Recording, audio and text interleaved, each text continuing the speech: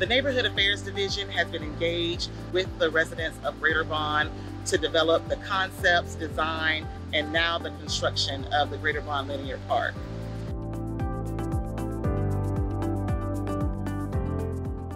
This park will stretch from the Speed Spencer Stevens Park on the east end all the way to the St. Mark's Trail at the west end. This area was historically a drainage easement maintained by the city. This section behind me was an open ditch, which we're now enclosing with the stormwater system. And over top, we're putting a multi-use trail, which allows pedestrians to walk from one end to the other freely.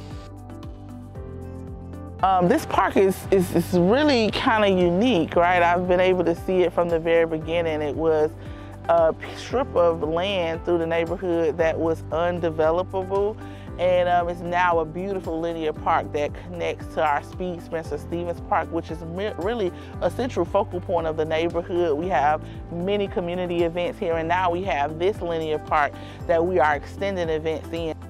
Amazing to see the community come out and enjoy a park. While it's not very big, it is definitely very quaint for community events to happen out here. So to see it from something that was nothing to actually being utilized very intergenerationally by the community is amazing.